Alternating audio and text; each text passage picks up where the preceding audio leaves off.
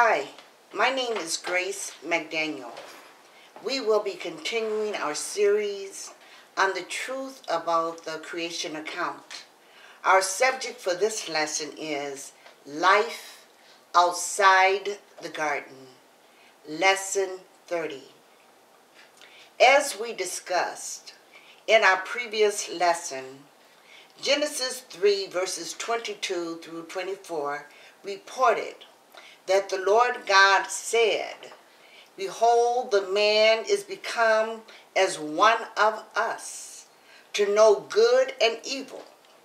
And now lest he put forth his hand, and take also of the tree of life, and eat and live forever."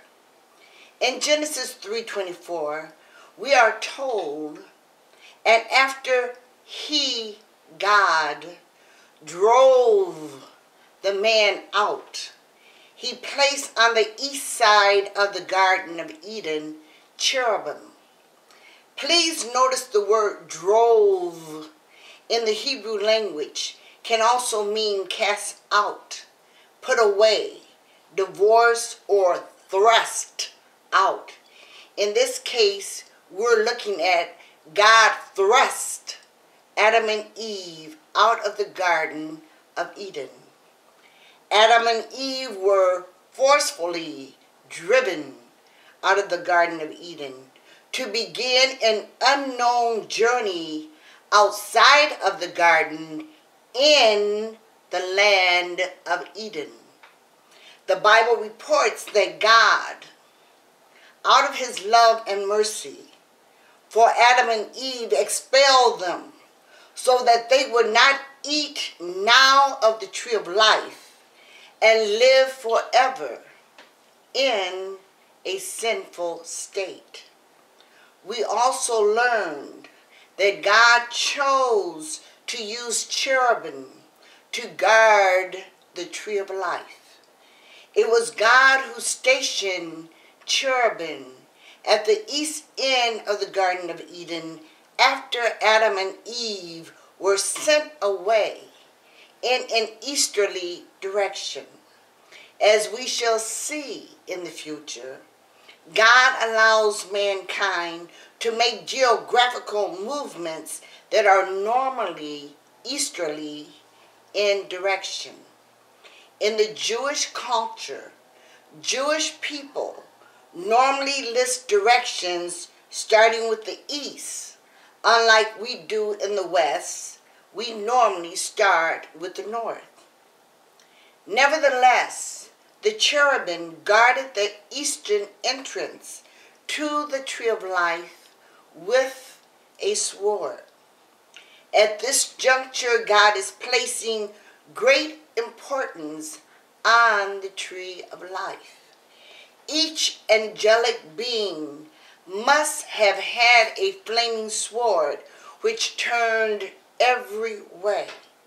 As we discussed from our last lesson, the flaming sword was an angelic sword with a special type of flame which would burn up anything that got in its way, and it turned every way.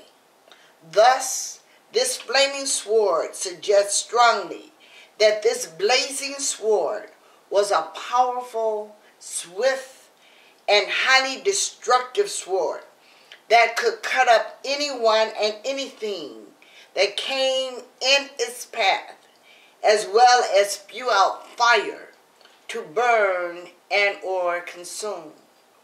Hence, God ensured that no one would be able to return to the Garden of Eden, to the tree of life. God created a forcible barricade that now exists between the Garden of Eden, which represents the spiritual realm, and the physical world, where Adam and Eve were driven out to live. The cherubim and the flaming swords provided strong security to the entrance and to guard the way to the tree of life. In fact, no one would be able to devise a way back to the Garden of Eden without risking death. Unfortunately, man's lost access to the tree of life because he was now a subject of death in a sinful state and a sin-cursed world. You may ask, what happened to the tree of life? No one knows for sure. Speculating, there is the possibility that the Garden of Eden and all that was in it were destroyed by the flood of Noah's day.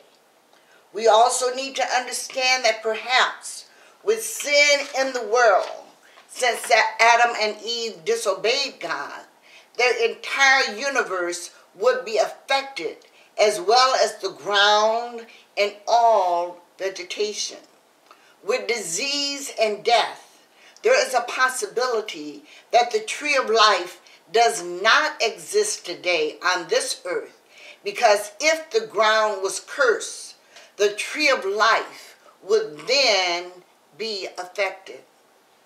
The Bible does not express any detailed information about the survival or movement of the tree of life from the Garden of Eden.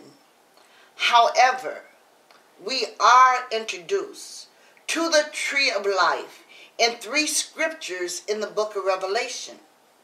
In Revelation 2:7, God told the churches that whoever overcomes, he will give them the right to eat from the tree of life in the midst of the paradise of God. Revelation 22:2 states that in the midst of the street of it, and on either side of the river, the tree of life, which bear 12 manner of fruit, and yield her fruit every month, and the leaves of the tree were for the healing of the nations. Lastly, in Revelation 22:14, God stated that blessed are those who keep his commandments, that they may have the right to eat of the tree of life and may enter by the gates into the city.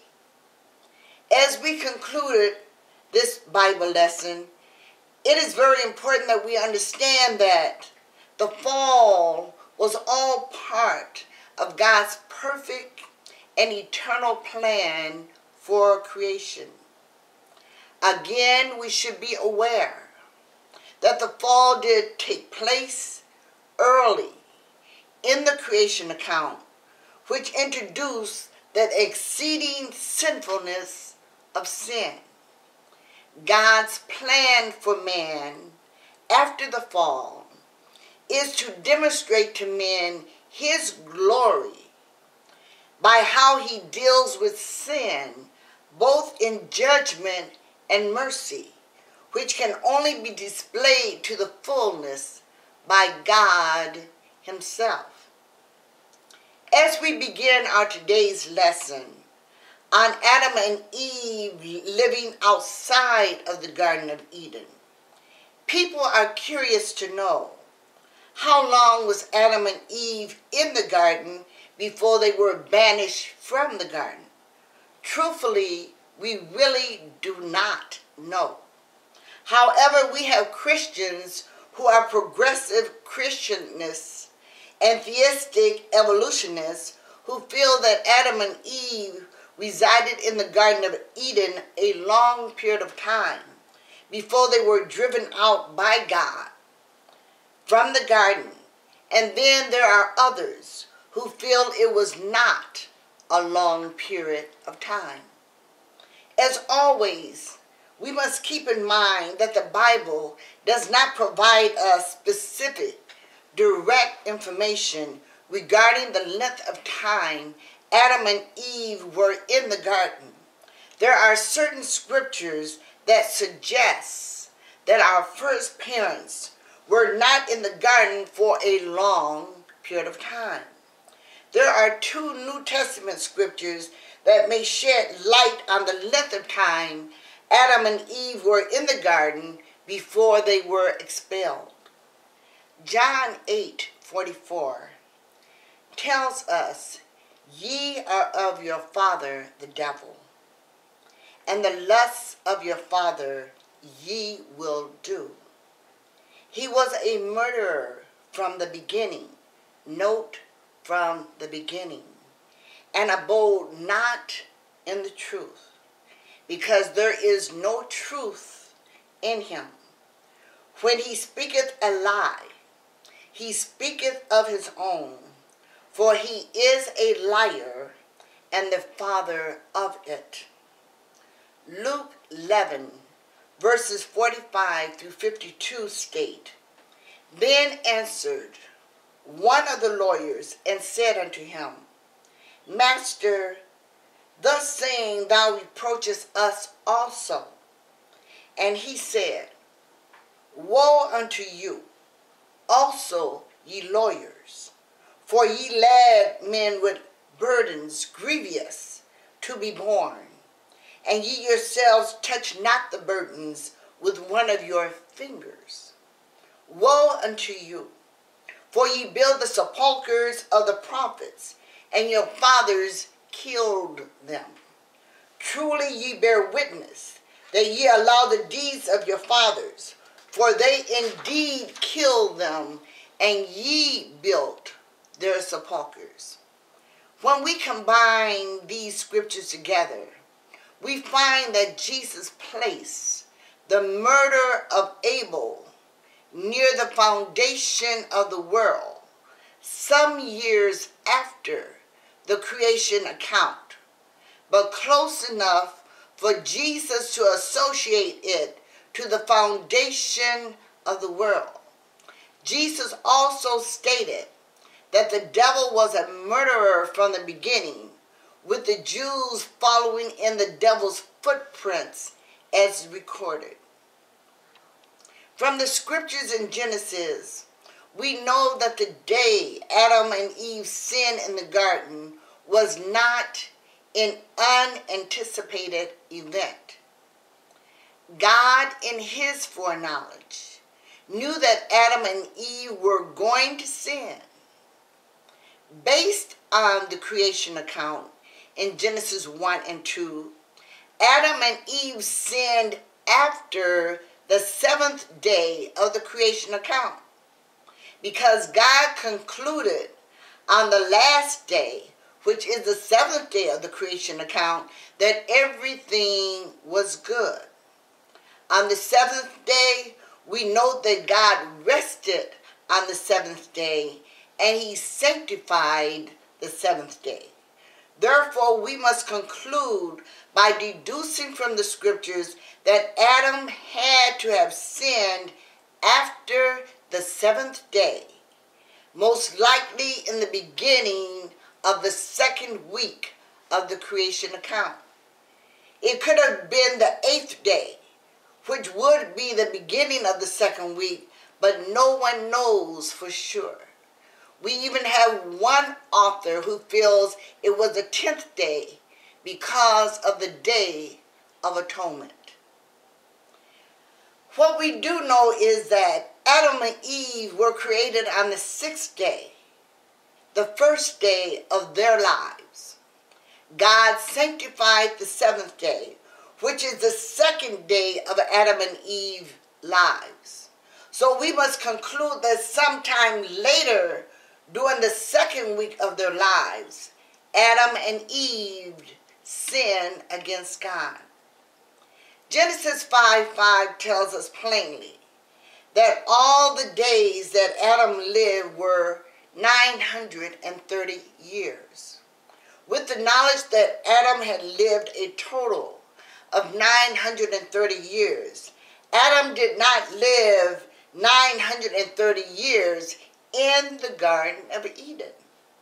That is impossible because of his sin. As we gather all possible information to come to a correct conclusion, we must look at other scriptures concerning the birth of Adam and Eve's children, as when they were expelled from the Garden of Eden. Genesis 4:25 conveys that after Cain killed Abel, Seth was born. Seth was certainly born after Adam and Eve were expelled from the garden, which would still be Eden, but outside of the Garden of Eden.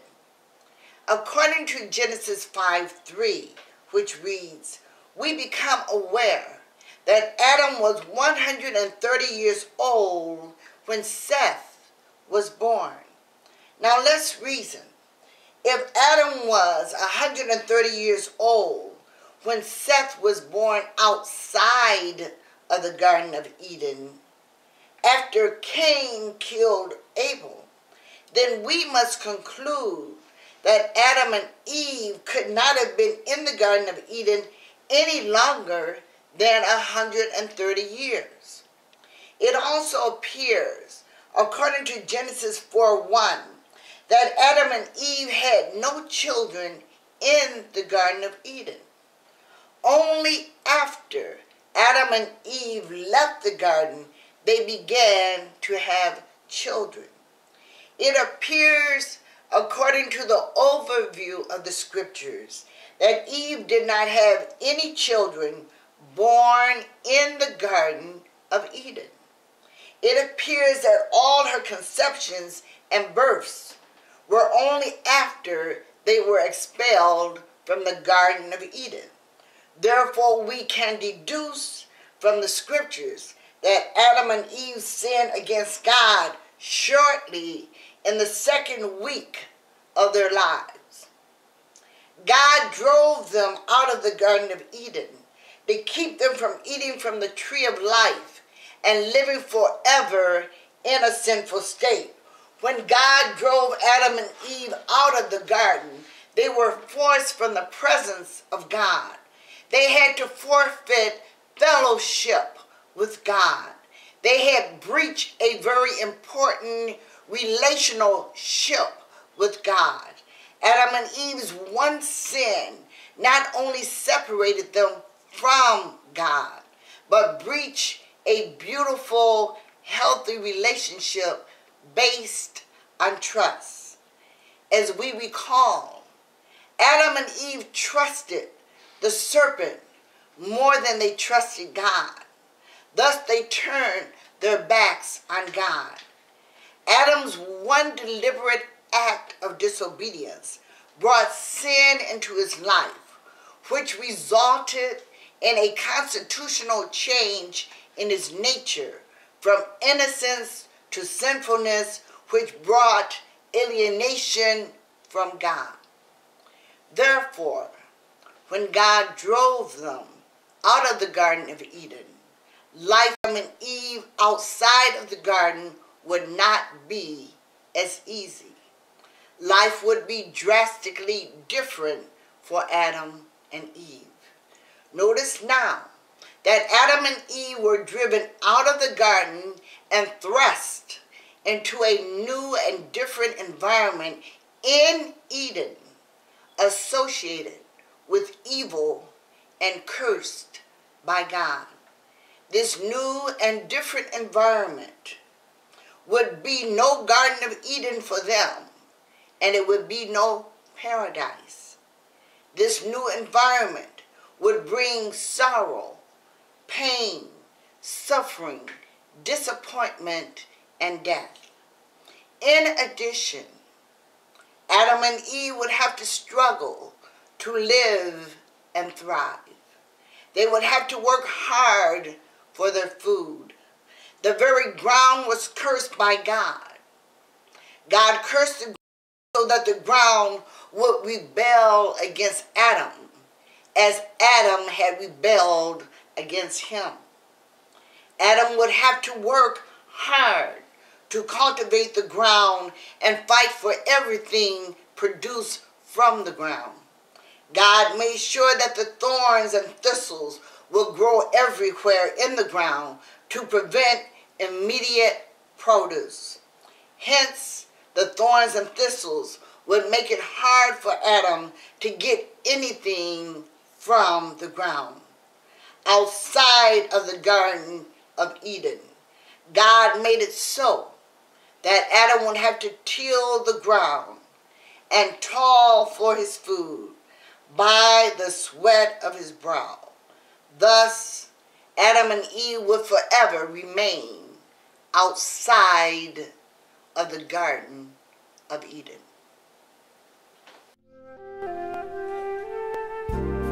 Thank you for joining God's Grace Ministries.